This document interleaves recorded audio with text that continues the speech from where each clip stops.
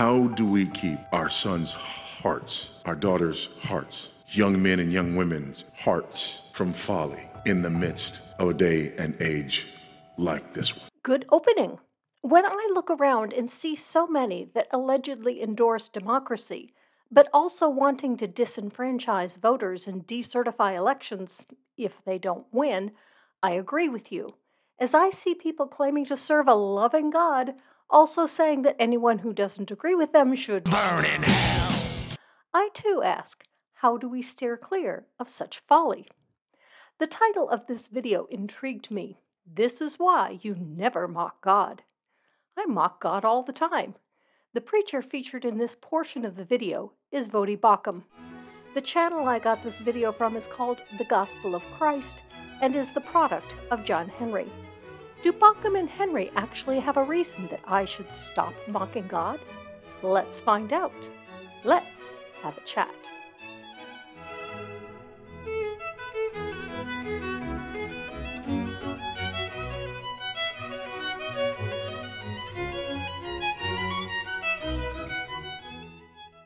Hello and welcome. Thank you so much for joining me, and especially to my patrons and channel members. I am frequently warned by believers that I had better not mock God or I will be sorry. To which I reply that if God doesn't like what I have to say, let God say so. But since I never actually hear from any gods, we will have to settle for why John Henry thinks that God doesn't like being mocked. Mr. President, this is my 221st day of publicly transitioning. God love you. Thank you. I am extremely privileged to live in a state that allows me access to the resources I need, and that decision is just between me and my doctors. How do we do that? When we're making disciples in the midst of an age that is characterized by absolute folly. This is not where I was expecting him to go. So the folly Baucham is complaining about is the transgender community? I hope this isn't his entire point. There is certainly enough going on in the world that I think believers should just let this be. I mean, the transgender community is a very small segment of the population. Why can't you just take a live and let live attitude? If anyone is mocking God, it isn't this group that just wants to live and have the right to be their authentic selves, the way they see that God made them, if they believe in God, which many of them do. If this is the way that God made them, who are you, Voddie Baucham, to claim that he didn't? Has God personally spoken to you and said that being transgender is folly? There certainly aren't any verses in the Bible that say this. How about focusing instead on how people that call your theology and your religion the bullshit that it is? Those of us doing that are mocking your God, not the transgender community. But we're living in the middle of it. It is insane. It is irrational. It is ridiculous. A lot of people are really confused about gender identity in these times, and it's good for us to have these conversations so people open their minds and relearn and unlearn to what we've been taught. I don't think he sees what he has done here. Addison has the answer to MacArthur's problem. The only complaint he has is that he thinks it's irrational and insane to be transgender. Addison has the perfect answer. Open your mind and learn. Learn what other people feel and experience. Maybe then you will see that they are not mocking your God. Few of them say anything about your God. I hope that this video is actually going to address someone that really is mocking your God. Let's get to the mockery. You have a president who is a Roman Catholic and who is advocating the insanity at the third level of divine judgment as if this is normal. I have no idea what the third level of judgment is. I looked it up. I found nothing. I looked it up with MacArthur's name added to the search, and still nothing. When did judgment get levels? This isn't in the Bible, nor is it in any sermon or paper that I could find where MacArthur talks about this. We continue to speak out about the basic fundamental rights of all human beings. It's outrageous, and I think it's immoral. The trans part's not immoral. We go from sodomy to homosexual to gay. We go from pedophile to minor attracted person. I call straw man. This is a fringe group of sick people that want to normalize this, but this is not a part of the LGBTQ community. The LGBTQ community condemns all non-consensual sex. Minors are incapable of consenting to sex, and thus sex with minors is condemned by the community.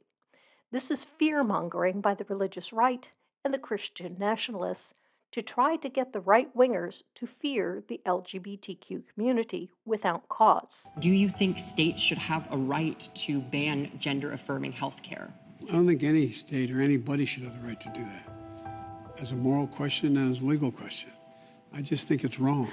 I applaud Biden for this statement. Dr., and I use that term liberally here, Oz recently made a statement at a debate that he believes abortion should be up to a woman, her doctor, and the state legislature.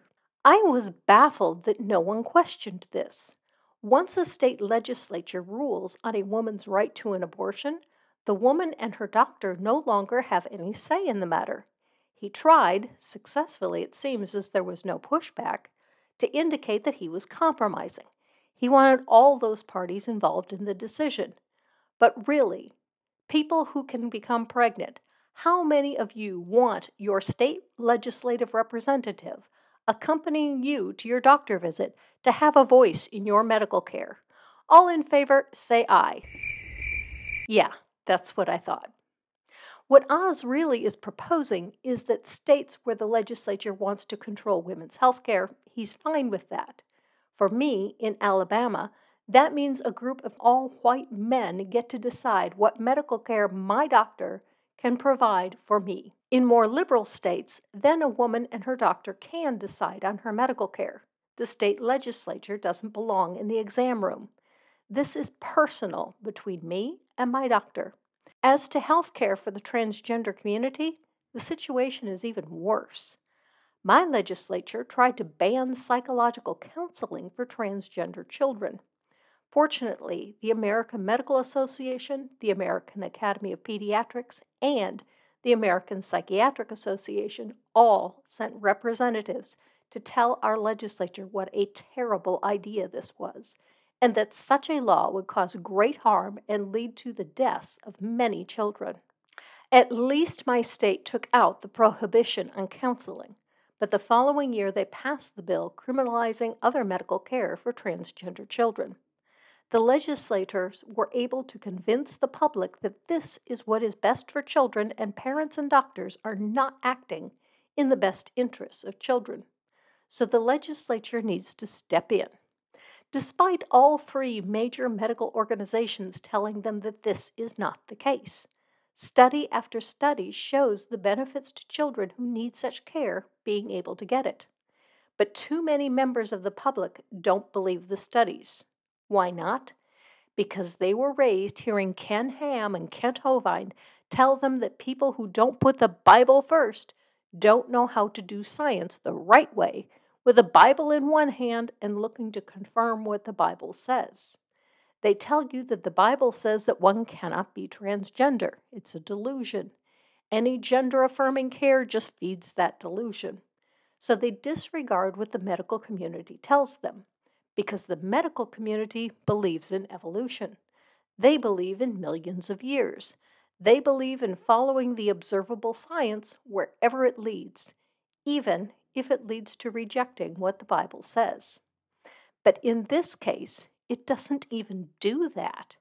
The Bible is silent on being transgender. The conservatives really have to stretch to try to find their ideas in the text. The best that they can come up with is that God made them male and female. But that doesn't even say what they want. They pretend that it says male or female. God makes you one or the other. It doesn't. It says male and female. This could mean all people are made non-binary and are free to choose to identify with the gender of their choice.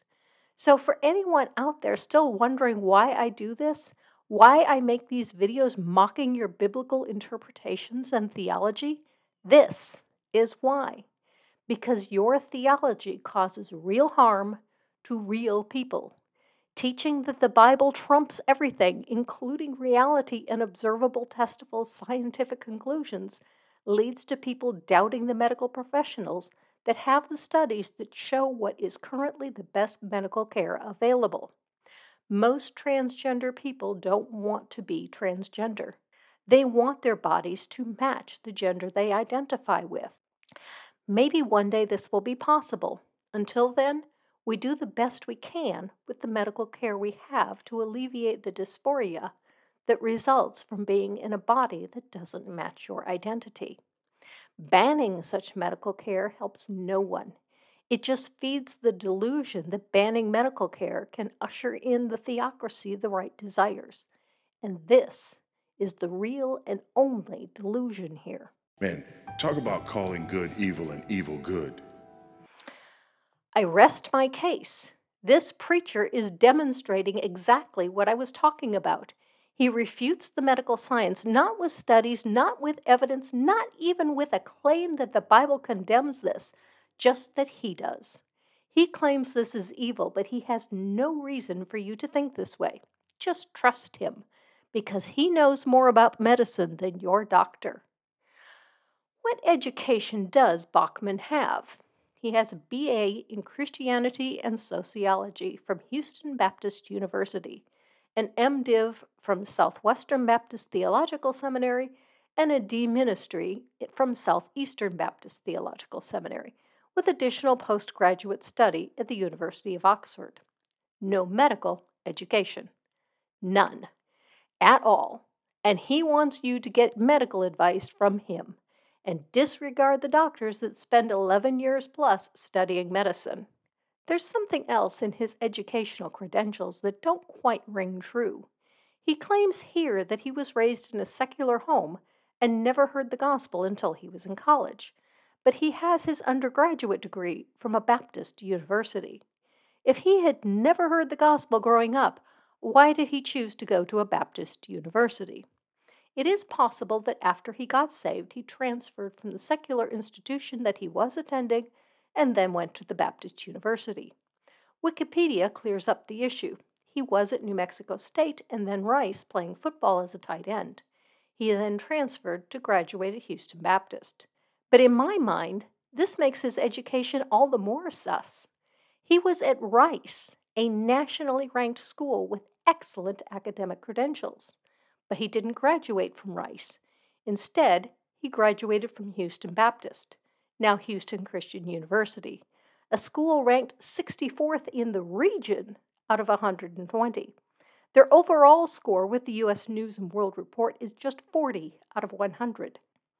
Why go from a nationally ranked school with excellent academic credentials to a mediocre school to graduate, unless he just couldn't cut it academically at Rice? Now, he wants us to take medical advice from him? That's a hard no.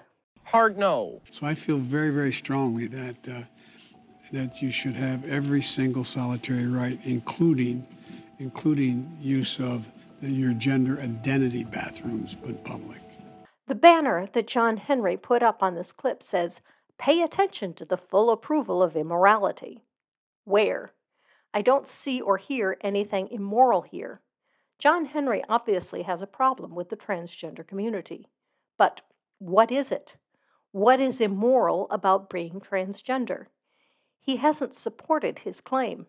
It's impossible to point out his error when he makes assertions without evidence to back his claims, which is why Hitchens tells us that that which is asserted without evidence can be dismissed without evidence.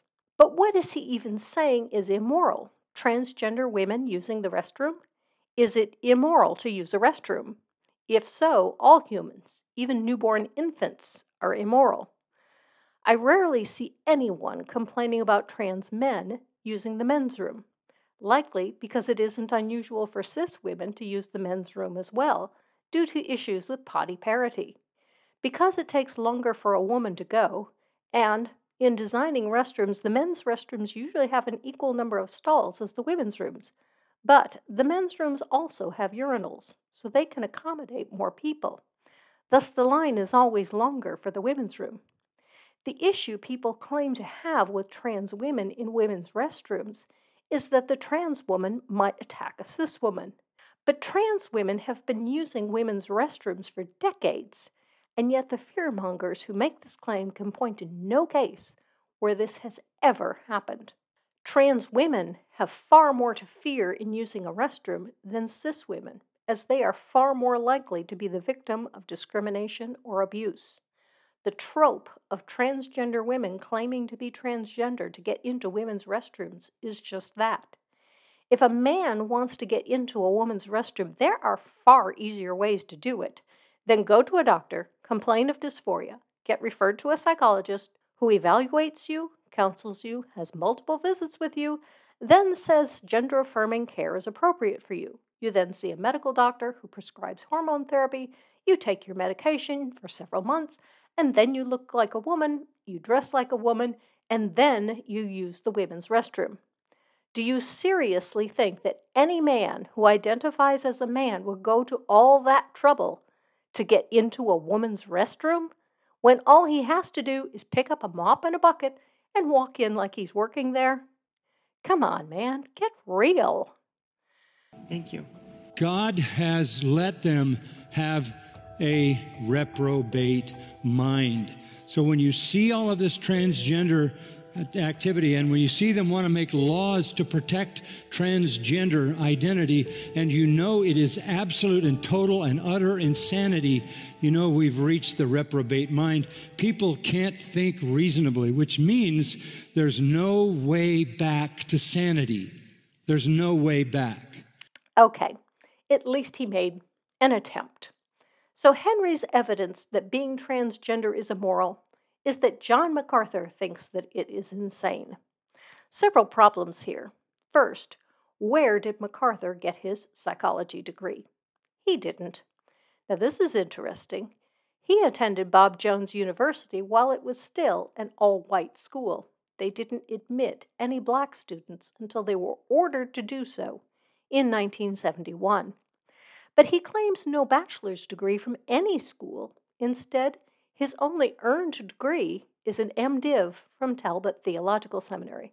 The seminary also awarded him an honorary doctorate, but the MDiv is the only earned degree. Yet somehow, MacArthur considers himself a sufficient expert in psychology to declare the entire transgender community insane. It should be noted that insanity is actually a legal term, not a medical term. The medical term is mentally ill. Insanity is a legal finding that one, by reason of mental disease, is unable to determine right from wrong. If MacArthur was actually right, the solution would be to afford medical care to the community, not take it away from them. That's like diagnosing someone with cancer, but making cancer treatment illegal because you don't think it's good for them. Now, this idea really is insane. MacArthur clearly can't tell the difference between right and wrong, that if he were right, the entire transgender community all suffer from mental illness, then the solution is to deny them medical care. In what world does that make sense? In what world is it morally right to deny medical care to the ill? Even Jesus knew better than this. But don't get me wrong, being transgender is not, I repeat, is not a mental illness. Those that say it is make it clear that they don't know what they're talking about and have not put in the time and study of reality to know what is going on. This is not the first time that MacArthur has tried to claim a right to dictate medical care. I did a video with my brother, a pharmacist, dismantling MacArthur's lies to his congregation about the vaccine when it was first made available to the public. My brother explained what the vaccine really is and why it is safe, while MacArthur ranted about conspiracy theories, demonstrating that he had no understanding of the medicine of the vaccine. Finally, there is the issue of glass houses. MacArthur's church knowingly protected a pedophile for years.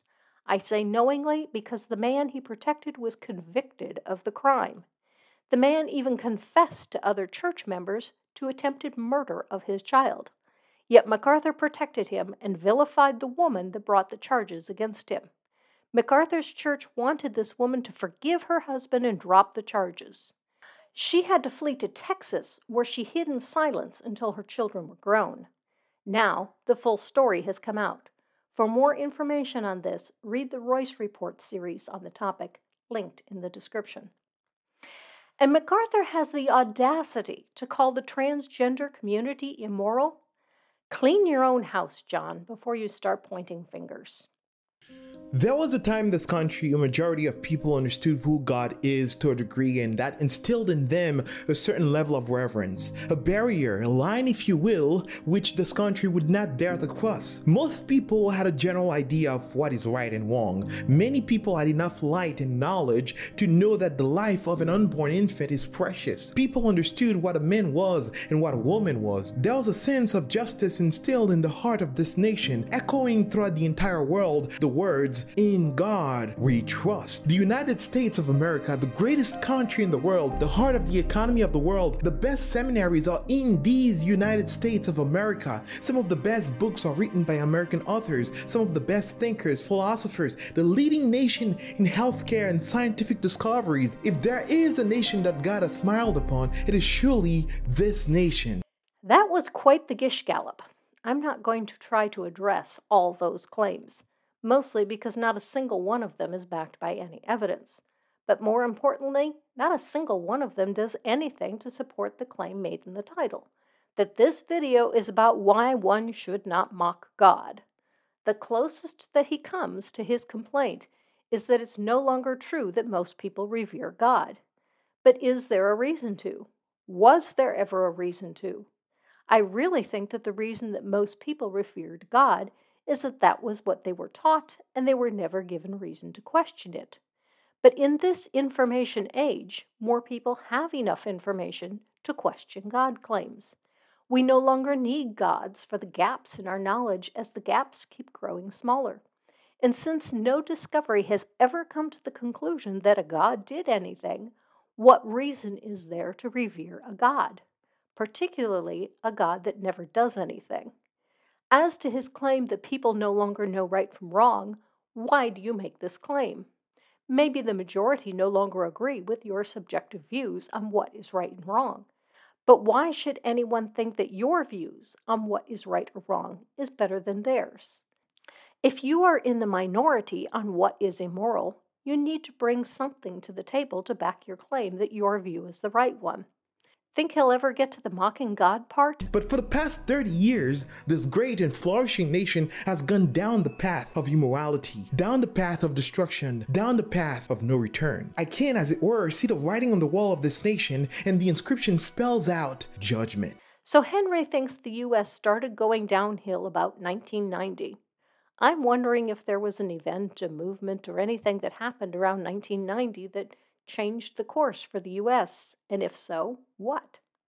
A few weeks ago, I covered a video of Matt Powell's where he made similar claims, but he linked everything to 1963, the year the Supreme Court rightfully outlawed schools from forcing corporate prayer on students. Wonder if Henry will tell us what he thinks caused the change. God has weighed this nation on his moral scale, and it came up empty. Oh, so your God is Osiris. Anubis brings the soul to Osiris, who weighed the heart of the nation of the U.S. against his feather of truth, and it came up empty? Actually, this is a reverse of the theology. The dead are supposed to confess that they have never done certain wrong things. The feather of truth then determines if the heart has spoken truthfully. If the heart is empty, free of these wrongdoings, the soul passes on to the field of reeds. But if the person lied, the heart proves heavier, and it is thrown to the floor of the Hall of Truth, where it is devoured by Amenti, also known as Amut, a god with the face of a crocodile, the front of a leopard, and the back of a rhinoceros, also known as the Gobbler. Once Amenti devoured the person's heart, the individual soul then ceased to exist. Interestingly, one of the confessions is, "I have not learned the things which are not." Guess that excludes Ken Ham, as well as a long list of other apologists. This is a nation morally and spiritually bankrupt and empty of the fear of the Lord, empty of compassion for the innocent in the womb, empty of understanding, a nation claiming to be wise and full of knowledge, wealth, influence, and yet it is depraved and bound in darkness. I think he's just going to keep throwing out the innuendo that being a member of the LGBTQ community makes one depraved. Depraved is defined as morally corrupt, wicked. Please tell me why you think that all members of the LGBTQ community fall under this umbrella, particularly me. I am asexual. How is being asexual wicked or morally corrupt? Your own Bible praises abstinence from sex. So how am I wicked and morally corrupt? If you agree that it isn't, now explain why being gay is wicked or morally corrupt. What specifically is immoral about it? There is an agenda that is currently being rolled out for everyone to accept the lies of Satan. Many so-called Christians have already accepted and bought into the lies. That's why you have gay Christians, queer pastors, and homosexual churches. Wait, there are homosexual churches? Churches that have sexual preferences? Huh? That's a new one on me. Do the churches engage in sex, or do the people inside the church engage in sex? The Old Testament talked about temple prostitutes, but I didn't know that modern churches had any such things. I think you may have just found a way to bring people back into the fold. Sex at church? If you don't accept the current norms, if you don't play along, then you are automatically labeled a bigot and a racist, deserving of nothing less than to be canceled. Another trope. If you aren't gay, that's fine. You don't have to say that you support gay rights if you don't. What you don't get to do is discriminate or use slurs or call for violence against gay people. Engage in that conduct and you are a bigot and you deserve to be canceled. But simply disagree, then you have a right to your opinion, even if you are wrong. Same-sex marriage, homosexual marriage, it's not that anymore. What is it now? Marriage equality. I don't get where there's even an issue here. Yes, it's equal rights for all to marry the person or persons of their choice. That would be marriage equality. You want inequality. You want only your way to be legal, even if your way is not agreed upon by the majority. Look, you are free to think whatever you want to think about gay marriage, but your religious freedoms end where other people's rights begin. You have the absolute right to think and believe whatever you want to think and believe, but that is not a right to act freely on any belief that you might hold. You may only act on those beliefs that do not infringe on other people's rights. At least this was the law until our current Supreme Court started hacking away at this, weaponizing religious freedom and making Christianity the favored religious view in this country. For details on how this is happening, read American Crusade, How the Supreme Court is Weaponizing Religious Freedom by Andrew Seidel. A link is in the description. You do not have the right to enforce a minority view on the majority in the name of your religion. But that is exactly what Henry and Bauckham want to do, to claim in the name of moral superiority that people who do not believe as they do must live as if they do believe that way. Henry, you have the right to convince other people that you are right. But if this is the best you got, good luck with that. And all of these terms are designed to do the same thing. Number one, they're designed to disarm you. And number two, they're designed to make you sound like a wicked, evil person if you're against them. Right? No, they are designed to express the truth of their position. Right? When the president of the most powerful nation in the world sits across from a transgender woman and congratulates him on an act that God clearly spells out as damning, you can be certain that we're not simply approaching a dark time. We are living in the middle of darkness. First, why did you misgender this woman? You recognized her as a woman, then you misgendered her. This can only be one thing: disrespect. Your intent is clearly to be derogatory and to disaffirm her human rights.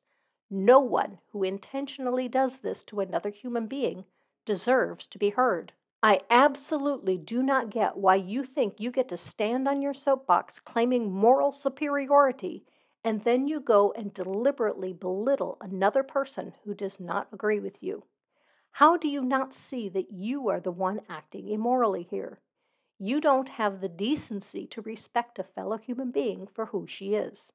Then you claim that this is something that your God clearly spells out as damning. Where? The Bible? Show me where in the Bible it says any act of this woman is clearly spelled out as damning. Where is it? The closest you can get in the Bible to saying anything about being transgender is where God takes a rib from Adam and makes Eve. God takes a male body part and from it makes a female body. So if humans do the same, being imitators of God, where is the wrong? Was God immoral for making Eve from Adam? I question whether you have ever even read your Bible. My son, if sinners entice you, do not consent. That's clear, that's unambiguous. Do not consent. No one is asking you to.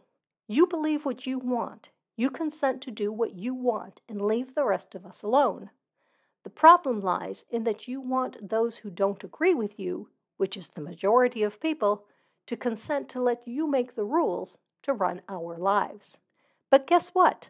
We do not consent. And in a democracy, you can't rule over us without our consent, and we don't give it to you. Herein lies another issue. The Christian nationalists know that they have lost the culture war. They know they lost their majority status. So the game is now to disenfranchise us, to take away our ability to withhold consent, by refusing to concede to lost elections, by making false claims about voter fraud, by intimidating people to prevent them from voting, by convincing you that your vote won't count. The Christian nationalists are attempting to take away your right to consent. This is the most fundamental building block of our democracy, that we are ruled by we the people. Not that we are ruled by a God or a favored minority, but we are ruled by we the people. It is impossible to overstate how important it is that we keep our right to vote. Gerrymandering is a backdoor way to disenfranchise black and other minority voters. There is even a movement among some fundamentalists to disenfranchise women. No, sir. No, sir. No, sir. We do not consent to your minority view rule of this country. I'm skipping large segments, but thought this piece worth commenting on. Incest relationships are openly praised in TV shows, and all kinds of deviant sexual behaviors are accepted and welcomed. Dude, again, have you even read your own Bible? Obviously, the Adam and Eve story, if true, they had sex with their brothers and sisters. Abraham married his half-sister. Lot had sex with his daughters. The Bible says to sell women to their rapists as wives. Noah's grandchildren all had to marry their first cousins as there were no other people. God tells his people to take virgin girls as sex slaves. What is done in this country today is tame by comparison to what your God designed, condoned, and permitted in his Bible. The education system, which is supposed to elevate, shape, and cultivate the mind of these children, has introduced LGBTQ books as part of the education curriculum. This is evil. This is what happens when God abandons a nation. Now, wait a minute. First, if this is what happens when God abandons a nation, then whose fault is this mess that you see yourself in? It sounds to me like God is at fault for abandoning the nation. Second, this video is supposed to be about why one should never mock God. We have yet to see any mockery yet. I want to see the mockery. The world forgets that there is a day appointed for every man to die, and after which they will appear before God to give a truthful account of who they truly are and what they have done in this body. We didn't forget that you think that. We just don't buy it. If you really want us to buy it, you need a reason for us to think it is true. And here, you don't have any. Okay, I found the mockery part. Here it is.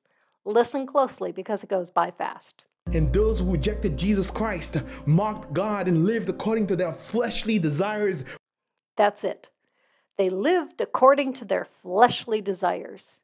How is this even mocking God?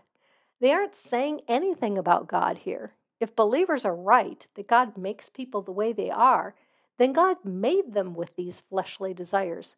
What kind of dumbass God makes a person, gives them fleshly desires, and then says, "Don't act on those desires I gave you because that would be mocking me"? That's like giving a child a toy and say, "Don't play with that toy."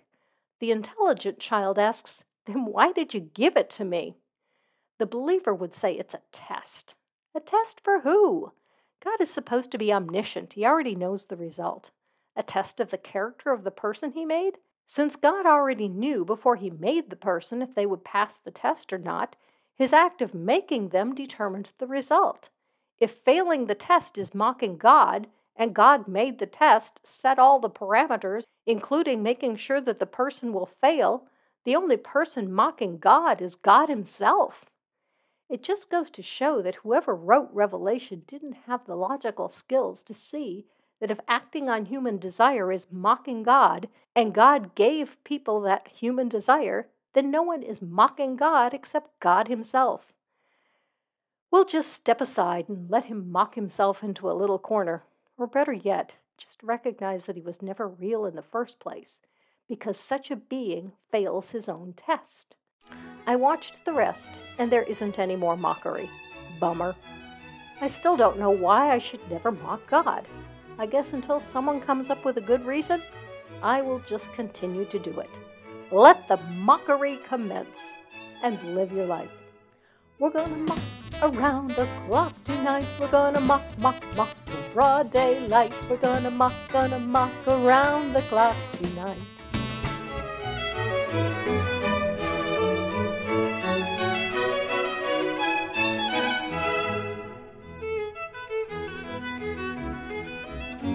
You have gay Christians, queer pastors, and homosexual churches.